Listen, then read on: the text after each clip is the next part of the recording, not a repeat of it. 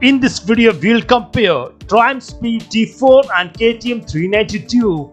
First of all, engine capacity. The difference is around 0.55cc and more is for KTM 390 Duke. When we compare power, here the difference is around 13.6 bhp and more power is for KTM 390 Duke, 45.3 bhp. If we compare torque, here you can see 3 Nm difference is there among these two. Yes, more torque is for KTM 390 Duke, 39 Nm. Now let's consider top speed. Because of more power, KTM 390 Duke dominates, can go around 167 plus kmph. When we compare 0 to 100 kmph time taken, less time taken by KTM 390 Duke, around 5.9 seconds. And if we compare the mileage, Triumph Speed T4 dominates, 30 to 35 kmpl is the mileage, fuel economy. And if you compare fuel tank capacity, more fuel tank capacity is for KTM 390 Duke, 15-liter fuel tank capacity, and 2-liter difference is there between these two. Now let's consider car weight. Here the difference is around 15 kg among these two.